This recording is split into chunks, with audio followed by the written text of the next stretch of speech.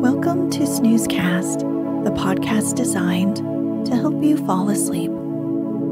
Find us on snoozecast.com and follow us on Instagram @snoozecast to find behind-the-scenes content. If you would like to get an email once a week with upcoming sleep stories and other news, subscribe to this newsletter at snoozecast.com. This episode is brought to you by our Patreon supporters and by Aromatic Drinks. Tonight, we'll read from Chocolate and Cocoa Recipes by Miss Parloa. The Maya believed that cacao was discovered by the gods in a mountain along with other delectable foods for their divine use. According to Maya mythology, the Plumed Serpent gave cacao to the Maya after humans were created by the divine grandmother goddess. Let's get cozy. Close your eyes.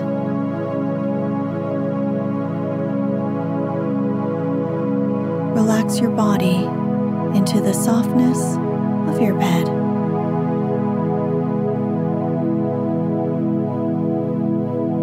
Now, take a few deep breaths.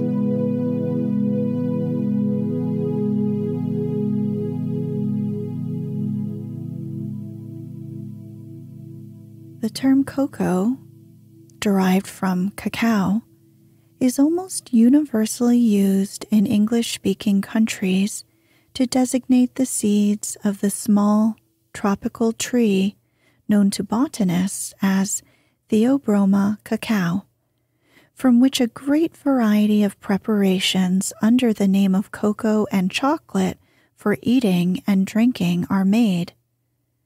The name chocolatl is nearly the same in most European languages and is taken from the Mexican name of the drink. The Mexicans not only used chocolate as a staple article of food, but they used the seeds of the cacao tree as a medium of exchange. It is a perfect food, as wholesome as delicious, a beneficial restorer of exhausted power, but its quality must be good and it must be carefully prepared. It is highly nourishing and easily digested, and is fitted to repair wasted strength, preserve health, and prolong life. It agrees with dry temperaments and convalescents, with mothers who nurse their children, with those whose occupations oblige them to undergo severe mental strains, with public speakers, and with all those who give to work a portion of the time needed for sleep. It soothes both stomach and brain, and for this reason, as well as for others, it is the best friend of those engaged in literary pursuits. The Spanish ladies of the New World, it is said, carried their love for chocolate to such a degree that, not content with partaking of it several times a day, they had it sometimes carried after them to church. This favoring of the senses often drew upon them the censures of the bishop, but the Reverend Father Escobar, whose metaphysics were as subtle as his morality was accommodating, declared, formally, that a fast was not broken by chocolate prepared with water. The people who make constant use of chocolate are the ones who enjoy the most steady health, and are the least subject to a multitude of little ailments which destroy the comfort of life. Their plumpness is also more equal. These are two advantages which everyone may verify among his own friends, and wherever the practice is in use. Before chocolate was known in Europe, good old wine was called the milk of old men, but this title is now applied with greater reason to chocolate, since its use has become so common that it has been perceived that chocolate is, with respect to them, what milk is to infants. In reality, if one examines the nature of chocolate a little, with respect to the constitution of aged persons, it seems as though the one was made on purpose to remedy the other, and that it is truly the panacea of old age. The three associated beverages, cocoa, tea, and coffee, are known to the French as aromatic drinks. Each of these has its characteristic aroma.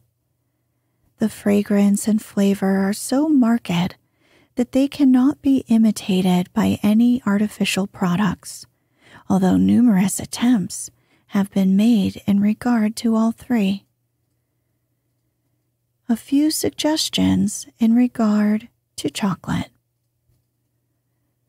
The best flavor to add to chocolate is vanilla. Next to that, cinnamon. Beyond these two things, one should use great caution, as it is very easy to spoil the fine natural flavor of the bean. Chocolate absorbs odors readily, therefore it should be kept in a pure, sweet atmosphere. Refreshing drinks for summer. Put into a tumbler about 2 tablespoons of broken ice, 2 tablespoons of chocolate syrup, 3 tablespoonfuls of whipped cream, 1 gill of milk, and half a gill of soda water from a siphon bottle or mineral water. Stir well before drinking. A tablespoonful of vanilla ice cream is a desirable addition. It is a delicious drink, even if the soda or mineral water and ice cream be omitted. A plainer drink is made by combining the syrup, a gill and a half of milk, and the ice, and shaking well. Plain drinking chocolate. For 6 people, use 1 quart of milk, 2 ounces of premium chocolate, 1 tablespoonful of cornstarch, 3 tablespoonfuls of sugar, and 2 tablespoonfuls of hot water. Mix the cornstarch with 1 gill of the milk. Put the remainder of the milk on the heat in the double boiler.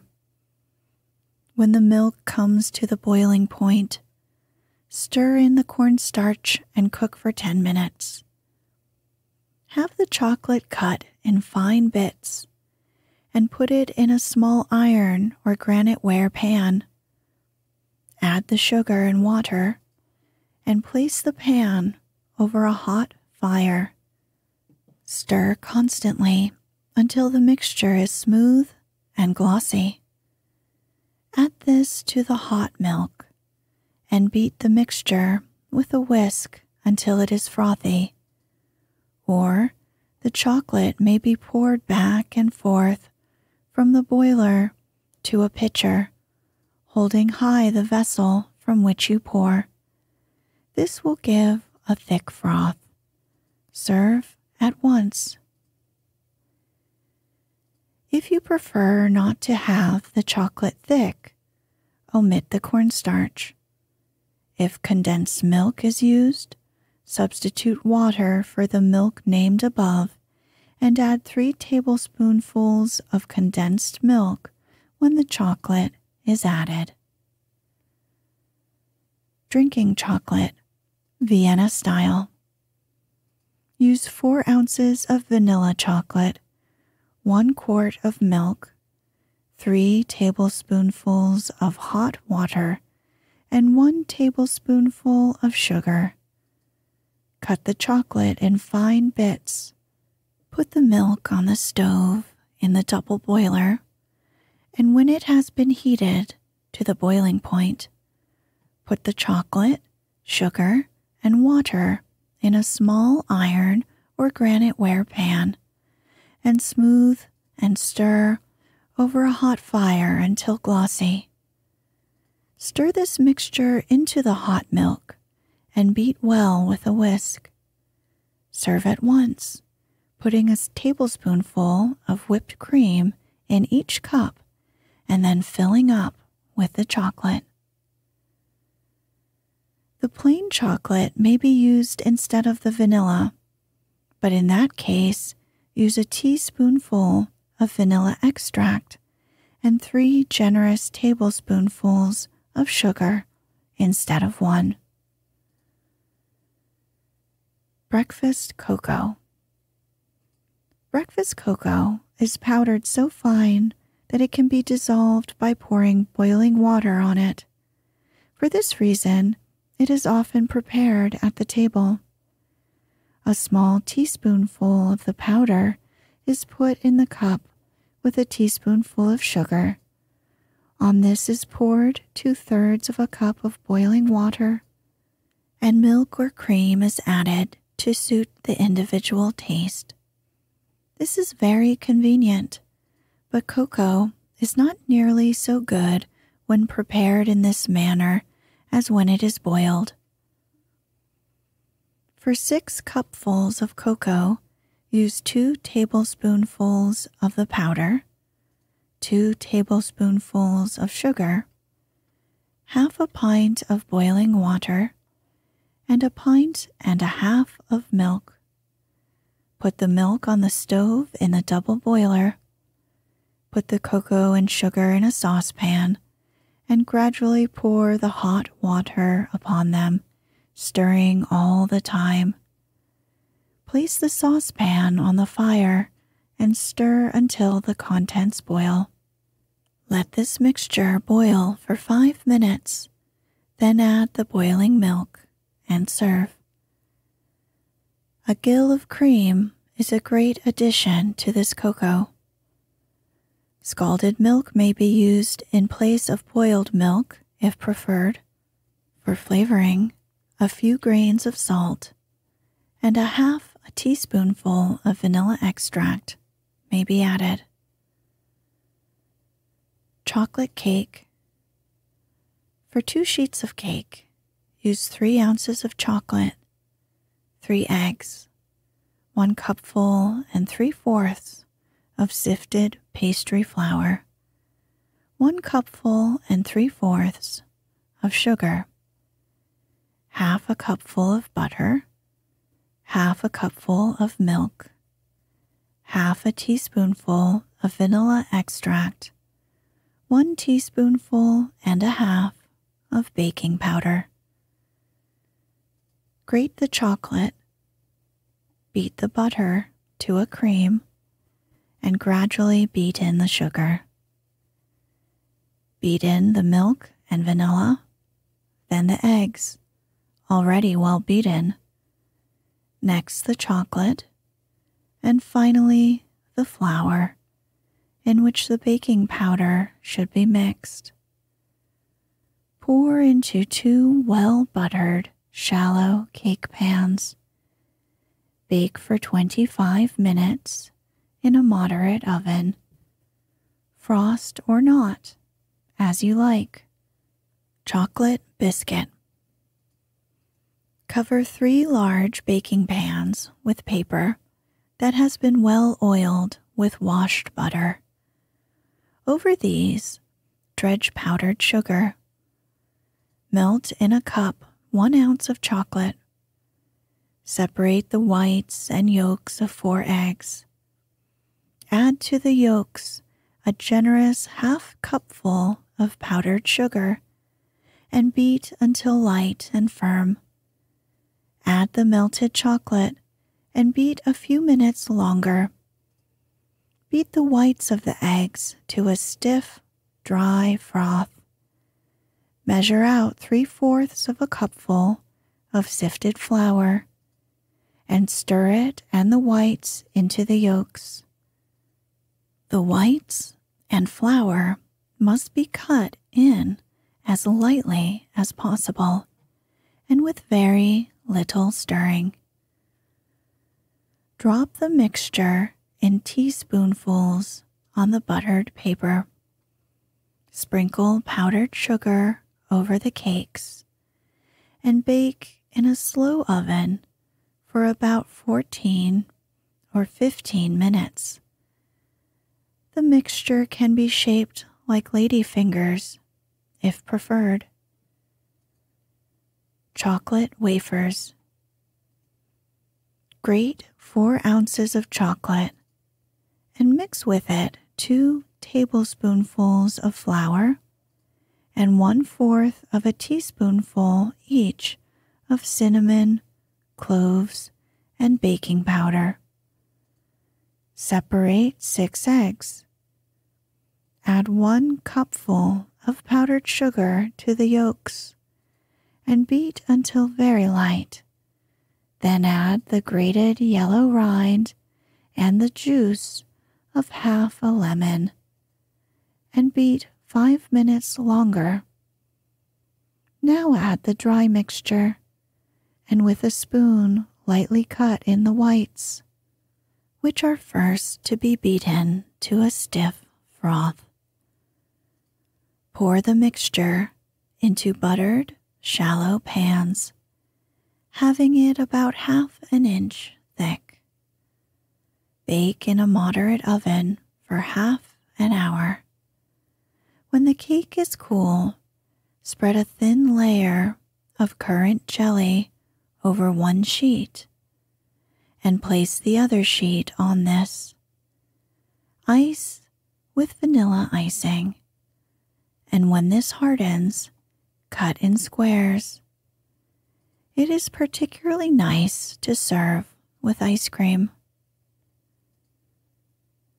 Chocolate cookies. Beat to a cream 1/2 cupful of butter and 1 tablespoonful of lard.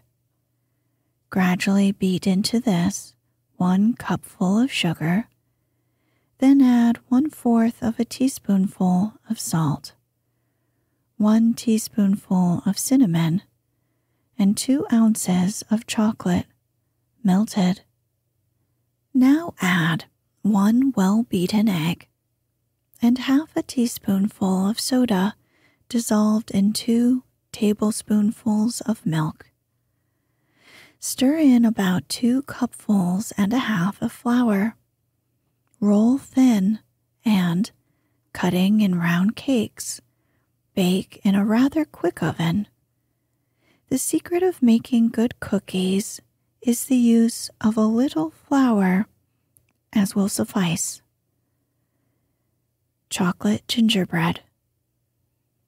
Mix in a large bowl 1 cupful of molasses, 1/2 cupful of sour milk or cream, 1 teaspoonful of ginger, 1 of cinnamon, 1/2 teaspoonful of salt.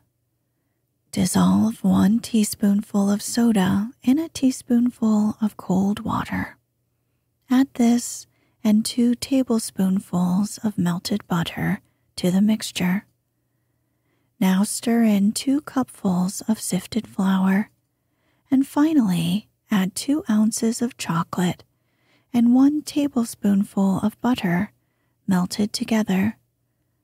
Pour the mixture into 3 well-buttered, deep tin plates and bake in a moderately hot oven for about 20 minutes. Vanilla icing. break the white of one large egg into a bowl and gradually beat into it 1 cupful of confectioner's sugar. Beat for 3 minutes. Add half a teaspoonful of vanilla extract and spread thinly on the cakes. Chocolate icing. Make a vanilla icing and add 1 tablespoonful of cold water to it. Scrape fine 1 ounce of chocolate and put it in a small iron or graniteware saucepan with 2 tablespoonfuls of confectioner's sugar and 1 tablespoonful of hot water. Stir over a hot fire until smooth and glossy. Then add another tablespoonful of hot water. Stir the dissolved chocolate into the vanilla icing. Chocolate ice cream.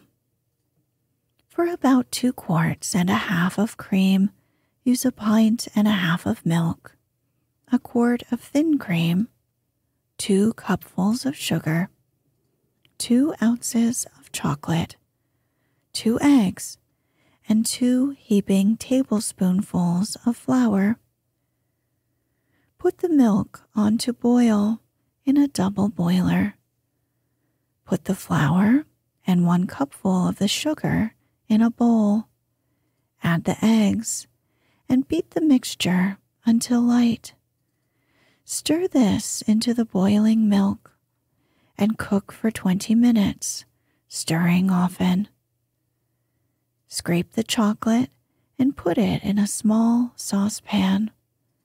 Add 4 tablespoonfuls of sugar, which should be taken from the second cupful, and 2 tablespoonfuls of hot water. Stir over a hot fire until smooth and glossy. Add this to the cooking mixture. When the preparation has cooked for 20 minutes, take it from the fire and add the remainder of the sugar and the cream, which should be gradually beaten into the hot mixture. Set away to cool, and when cold, freeze. Chocolate cream pies. Beat to a cream half a cupful of butter and 1.25 cupfuls of powdered sugar. Add 2 well-beaten eggs, 2 tablespoonfuls of wine, half a cupful of milk, and 1.5 cupfuls of sifted flour, with which has been mixed 1.5 teaspoonfuls of baking powder. Bake this in 4 well-buttered, deep tin plates for about 15 minutes in a moderate oven. Put half a pint of milk in the double boiler and on the fire. Beat together the yolks of 2 eggs, 3 tablespoonfuls of powdered sugar, and a level tablespoonful of flour. Stir this mixture into the boiling milk, beating well. Add 1/6 of a teaspoonful of salt and cook for 15 minutes, stirring often. When cooked, flavor with half a teaspoonful of vanilla extract. Put 2 of the cakes on 2 large plates. Spread the cream over them and lay the other 2 cakes on top. Beat the whites of the 2 eggs to a stiff froth, and then beat them into 1 cupful of powdered sugar and 1 teaspoonful of vanilla. Shave 1 ounce of chocolate and put it in a small saucepan with 2 tablespoonfuls of sugar and 1 tablespoonful of boiling water. Stir over a hot fire until smooth and glossy. Now add 3 tablespoonfuls of cream or milk and stir into the beaten egg and sugar. Spread on the pies and set away for a few hours. Chocolate mousse. Put a 3-quart mold in a wooden pail, first lining the bottom with fine ice and a thin layer of coarse salt. Pack the space between the mold and the pail solidly with fine ice and coarse salt, using 2 quarts of salt and ice enough to fill the space. Whip 1 quart of cream and drain it in a sieve. Whip again all the cream that drains through. Put in a small pan 1 ounce of chocolate, 3 tablespoonfuls of sugar, and 1 of boiling water, and stir over a hot fire until smooth and glossy. Add 3 tablespoonfuls of cream. Sprinkle a cupful of powdered sugar over the whipped cream. Pour the chocolate in a thin stream into the cream and stir gently until well mixed. Wipe out the chilled mold and turn the cream into it. Cover and then place a little ice lightly on top. Wet a piece of carpet in water and cover the top of the pail. Set away for 3 or 4 hours. Then take the mold from the ice, dip it in cold water, wipe, and then turn the mousse out on a flat dish. Chocolate Charlotte. Soak a quarter of a package of gelatin in 1/3 of a cupful of cold water for 2 hours. Whip 1 pint of cream to a froth and put it in a bowl, which should be placed in a pan of ice water. Put 1/2 ounce of shaved chocolate in a small pan with 2 tablespoonfuls of sugar and 1 of boiling water, and stir over the hot fire until smooth and glossy. Add to this a gill of hot milk and the soaked gelatin, and stir until the gelatin is dissolved. Sprinkle a generous 1/2 cupful of powdered sugar over the cream. Now add the chocolate and gelatin mixture and stir gently until it begins to thicken. Line a quart chocolate Charlotte mold with lady fingers, and when the cream is so thick that it will just pour, turn it gently into the mold. Place the charlotte in a cold place for an hour or more, and at serving time, turn out on a flat dish. Chocolate Bavarian cream. For 1 large mold of cream, use 1/2 a package of gelatin, 1 gill of milk, 2 quarts of whipped cream, 1 gill of sugar, and 2½ ounces of chocolate. Soak the gelatin in cold water for 2 hours. Whip and drain the cream. Scrape the chocolate and put the milk on to boil.